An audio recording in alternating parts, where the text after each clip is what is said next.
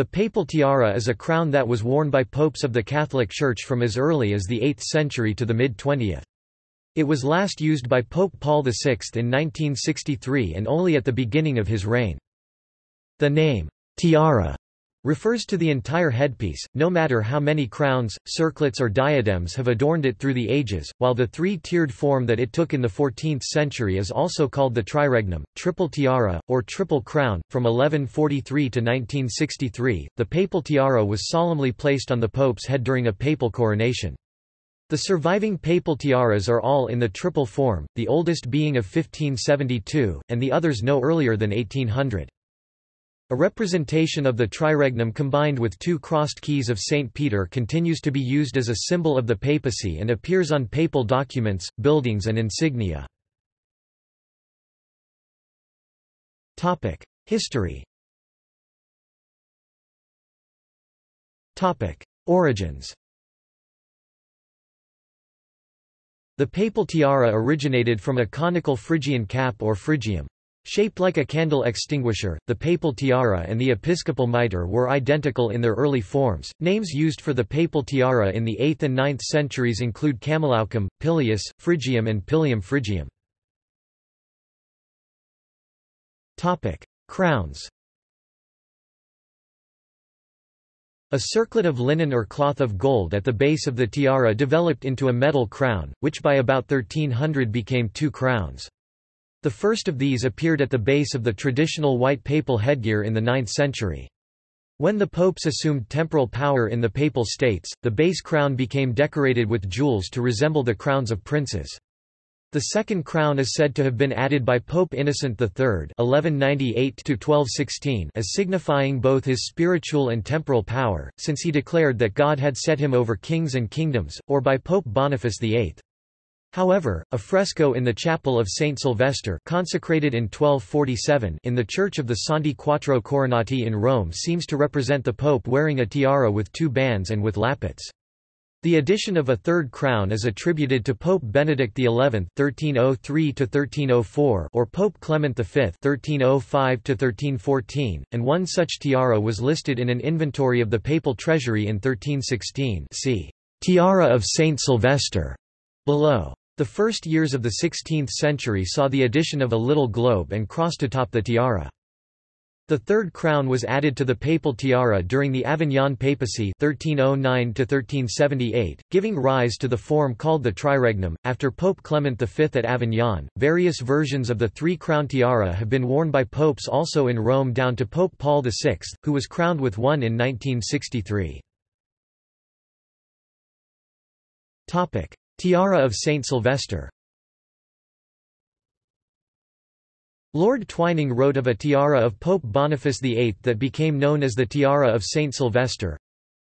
Under Boniface VIII (1294–1303), the hood of the regnum was lengthened and the circlet was greatly enriched with precious stones, while toward the end of his papacy a second circlet was added. The increased length had the symbolical meaning of dominion of the una sancta ecclesia over the earth, and demonstrated the meaning of the papal unam sanctum.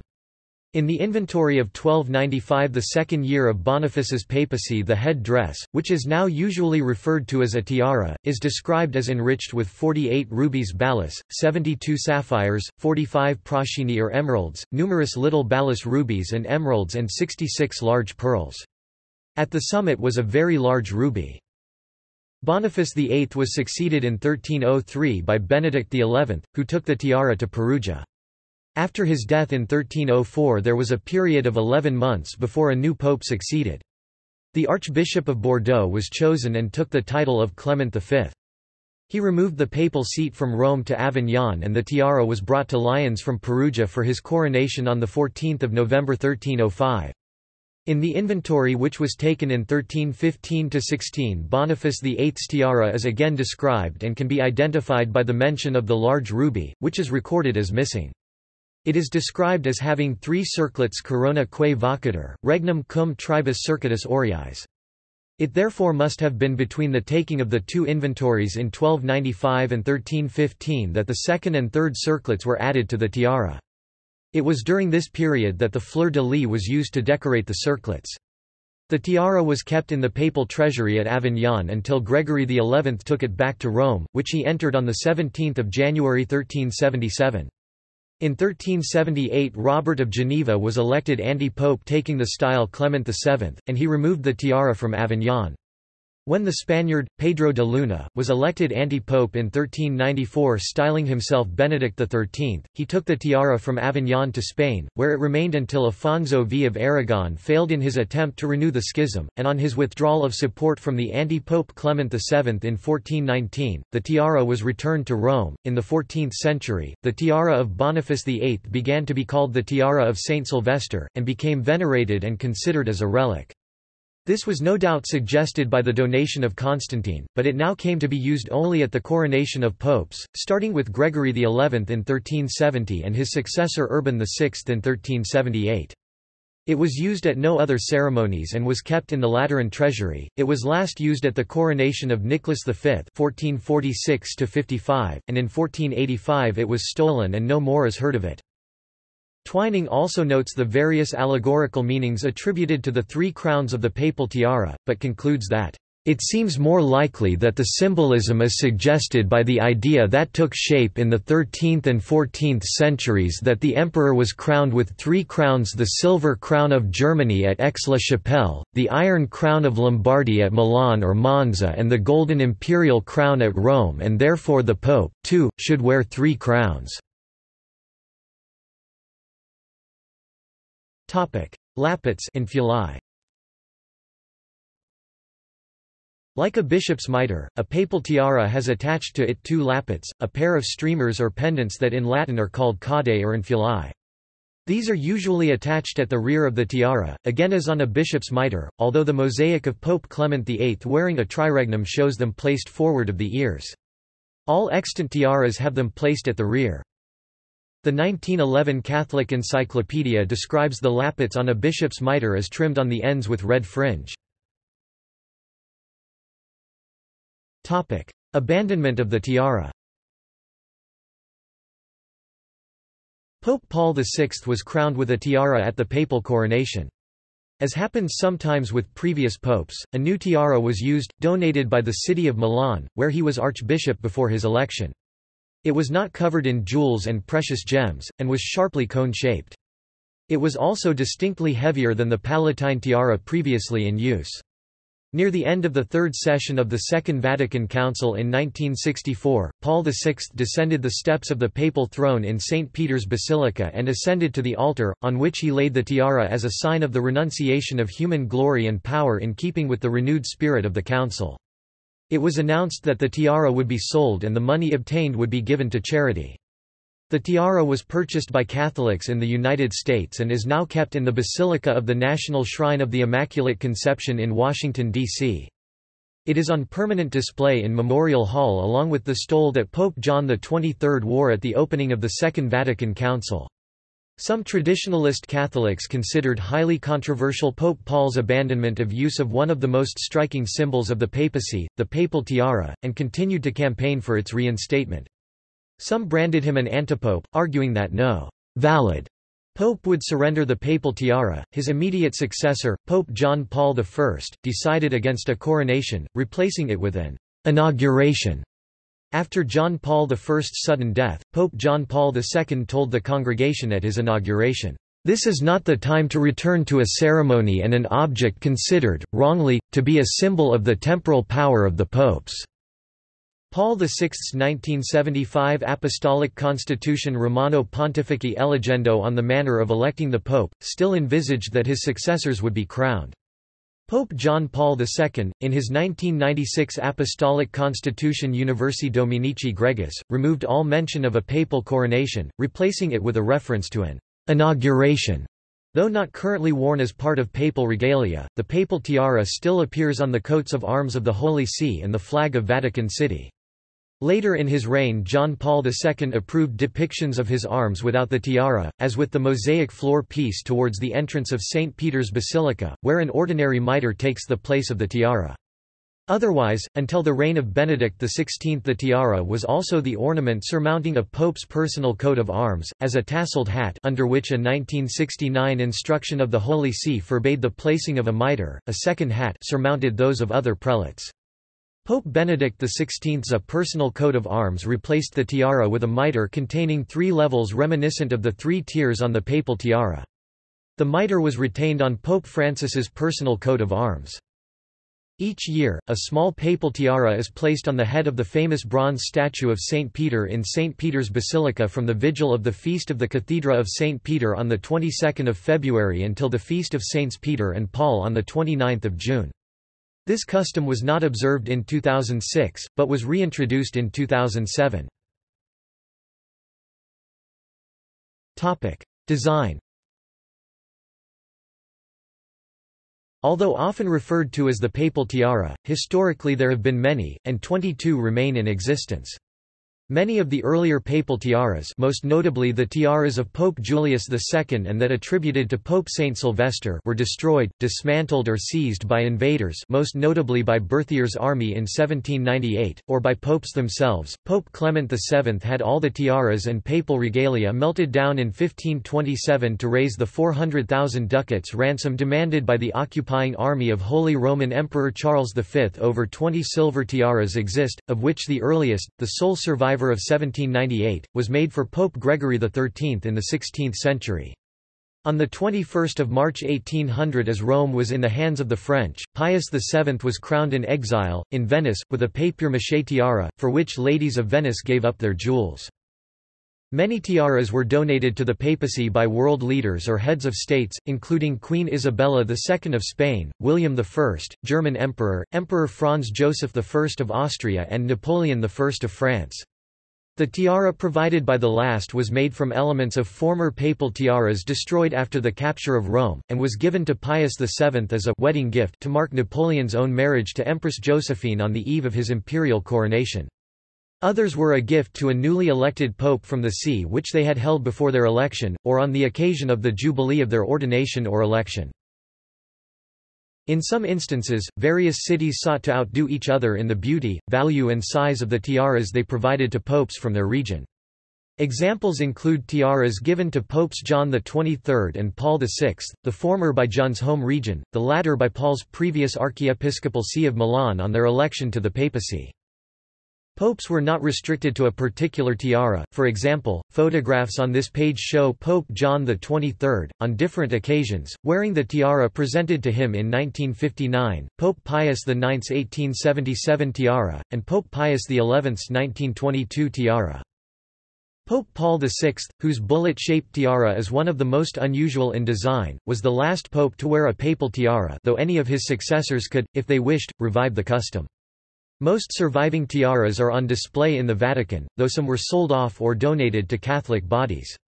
Some of the more popular or historic tiaras, such as the 1871 Belgian tiara, the 1877 tiara and the 1903 golden tiara, have been sent around the world as part of a display of historic Vatican items. Pope Paul VI's Milan tiara was donated to and is on display in the crypt church of the Basilica of the National Shrine of the Immaculate Conception in Washington, D.C., United States of America. Shape. Most of the surviving three-crown papal tiaras have the shape of a circular beehive, with its central core made of silver. Some were sharply conical, others bulbous. Except for that of Pope Paul VI, all were heavily bejeweled. The three crowns are marked by golden decorations, sometimes in the form of crosses, sometimes in the shape of leaves. Most are surmounted by a cross set above a monde globe, representing the universal sovereignty of Christ. Each tiara had attached to the back 2 lappets, highly decorated strips of cloth embroidered with golden thread, bearing the coat of arms or another symbol of the pope to whom the tiara had been given. There are 2 rather unusual tiaras, the papier-mâché tiara made when Pope Pius VII was elected and crowned in exile, and the one made for Pope Paul VI in 1963, which is somewhat bullet-shaped, contains few jewels and, instead of being adorned by 3 coronets, is marked with 3 parallel circles and has a double-tiered crown at its base. The tiara given to Pope Pius IX in 1877 by the Vatican's Palatine Honor Guard in honor of his Jubilee, see photograph below, is strikingly similar in design to the earlier tiara of Gregory XVI. It remained a particularly popular crown, worn by, among others, Pope Pius XI, Pope Pius XII and Pope John XXIII. Pope Pius XI's 1922 crown, in contrast, was much less decorated and much more conical in shape. See image below of this tiara worn by Pope John XXIII. Topic: Weight. Except for the papier-mâché tiara, the lightest tiara was that made for Pope John XXIII in 1959. It weighed just over 0.9 kilograms, 2 pounds, as did the 1922 tiara of Pope Pius XI. In contrast, the bullet-shaped tiara of Pope Paul VI weighed 4.5 kilograms, 10 pounds. The heaviest papal tiara in the papal collection is the 1804 tiara donated by Napoleon I to celebrate both his marriage to Josephine and his coronation as French emperor. It weighs 8.2 kilograms, 18.1 pounds. However, it was never worn, as its width was made, some suspected deliberately, too small for Pope Pius VII to wear. A number of popes deliberately had new tiaras made because they found those in the collection either too small, too heavy, or both. Rather than use the papier-mâché tiara, Pope Gregory XVI had a new lightweight tiara made in the 1840s. In the 1870s, Pope Pius IX, then in his 80s, found the other tiaras too heavy to wear and that of his predecessor, Pope Gregory, too small, so he had a lightweight tiara made also. In 1908 Pope Pius X had another lightweight tiara made as he found that the normal tiaras in use were too heavy, while the lightweight ones did not fit comfortably. New methods of manufacture in the 20th century enabled the creation of lighter normal tiaras, producing the 900 grams 2 pounds tiaras of Pius XI and John XXIII. That, combined with the existence of a range of lightweight tiaras from earlier popes, meant that no pope since Pius X in 1908 needed to make his own special lightweight tiara. Symbolism. There is no certainty about what the three crowns of the triple tiara symbolize, as is evident from the multitude of interpretations that have been and still are proposed. Some link it to the threefold authority of the Supreme Pontiff, Universal Pastor top, Universal Ecclesiastical Jurisdiction middle, and Temporal Power bottom. Others interpret the three tiers as meaning, Father of princes and kings, ruler of the world, vicar of Christ. The words that were used when popes were crowned were, accipe tiaram tribus coronis ornatum, et sias te esse patrim principum et regum, rectorum orbis in terra vicarium salvatoris nostri Jesu Christi, qui est honor et gloria in saecula saeculorum. Receive the tiara adorned with three crowns and know that thou art Father of princes and kings, ruler of the world, vicar on earth of our Saviour Jesus Christ, to whom is honor and glory forever and ever. Yet others have associated it with the threefold office of Christ, who is priest, prophet and king, or teacher, lawmaker and judge. Another traditional interpretation was that the three crowns refer to the church militant on earth, the church suffering after death and before heaven, and the church triumphant in eternal reward. Yet another interpretation suggested by Archbishop Cordero Lanza di Montezemolo, who designed Pope Benedict XVI's tiara-less coat of arms, was order, jurisdiction and magisterium, while a further theory links the three tiers to the celestial, human and terrestrial worlds, which the Pope is supposed to symbolically link. Lord Twining suggested that just as the Holy Roman Emperors were crowned 3 times as King of Germany, King of Italy and Roman Emperor, so the popes, to stress the equality of their spiritual authority to the temporal authority of the emperor, chose to be crowned with a tiara bearing 3 crowns. Use. The papal tiara was never worn for liturgical celebrations, such as Mass. At such functions the pope, like other bishops, wore a mitre.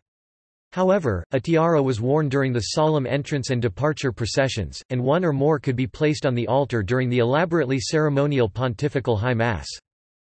The tiara was thus worn in formal ceremonial processions, and on other occasions when the Pope was carried on the sedia gestatoria, a portable throne whose use was ended by Pope John Paul II immediately after his election in October 1978. His short-lived predecessor, John Paul I, also chose initially not to use it, but relented when informed that without it the people could not see him. The papal tiara was also worn when a pope gave his traditional Christmas and Easter Urbi et Orbi blessing to the city and the world from the balcony of St. Peter's, the only religious ceremony at which the tiara was worn. Coronation. The most famous occasion when the triple tiara was used was the papal coronation, a 6-hour ceremony, when the new pope was carried in state on the sedia gestatoria, portable throne. See image of Pope John XXIII, left, with attendants fanning the pontiff with ostrich-feathered flabella to the location of the coronation. Traditionally, coronations took place in St. Peter's Basilica. At the moment of the coronation, the new pope was crowned with the words, "Receive the tiara adorned with 3 crowns and know that you are father of princes and kings, ruler of the world, vicar of our Savior Jesus Christ." Pope Paul VI opted for a significantly shorter ceremony. As with all other modern coronations, the ceremony itself was only symbolic, as the person involved became Pope and Bishop of Rome the moment he accepted his canonical election in the papal conclave. The 2 subsequent popes, John Paul I and John Paul II, abandoned the monarchical coronation, opting instead for a coronation-less investiture. In 2005, Pope Benedict XVI took a step further and removed the tiara from his papal coat of arms, replacing it with a mitre. Related uses. For tiaras unrelated to the papacy, see tiara. Only one other Catholic see uses the triple tiara in its coat of arms, the Patriarchate of Lisbon. The title of Patriarch of Lisbon was created in 1716 and is held by the Archbishop of Lisbon since 1740. The coat of arms of the Holy See combines the tiara with the crossed keys of St. Peter, while that of the Lisbon Patriarchate combines it with a processional cross and a pastoral staff. Also, the Archbishop of Benevento uses the tiara in its coat of arms. The 16th-century Ottoman Sultan Suleiman the Magnificent commissioned Venetian craftsmen to make a 4-tiered tiara modelled on the papal design, to demonstrate that his power and authority exceeded that of the Pope. This was a most atypical piece of headgear for an Ottoman sultan, which he probably never normally wore, but which he placed beside him when receiving visitors, especially ambassadors. It was crowned with an enormous feather. Conversely, the papal coronation ceremony, in which the pope was fanned with flabella, long fans of ostrich feathers, and carried on the sedia gestatoria, portable throne, was based on the Byzantine imperial ceremonies witnessed in medieval Constantinople. Topic: Tarot cards. Medieval tarot cards included a card showing a woman wearing a papal tiara and known as the papess or papess or the high priestess. The meaning and symbolism of the card is uncertain. The crowned woman has variously been identified as Pope Joan, a woman who according to a medieval and later Protestant legend had disguised herself as a man and been elected pope. Some cards also show a child, and the Pope Joan legend pictured her as found out when she gave birth during a papal procession, as Mary, Mother of God, or even as Cybele, as Isis, or as Venus. Cards with a woman wearing a papal tiara, produced during the Protestant Reformation, and apparent images of Pope Joan and her child, have been seen as a Protestant attempt to ridicule the office of the papacy and the Catholic faith. The papal tiara, however, disappeared from later depictions of the high priestess, papess, and showed her wearing more standard medieval female headgear. All tarot cards also contain a representation of the pope, known as the Hierophant, in some cases crowned with a papal tiara. For instance, the Rider-Waite Tarot deck, currently the widest circulated deck in existence, depicts the Hierophant or Pope as wearing a papal tiara and carrying a papal cross.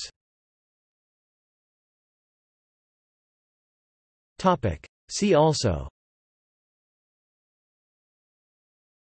Index of Vatican City-related articles, List of popes, Papal Mass, The Filippi collection, List of headgear.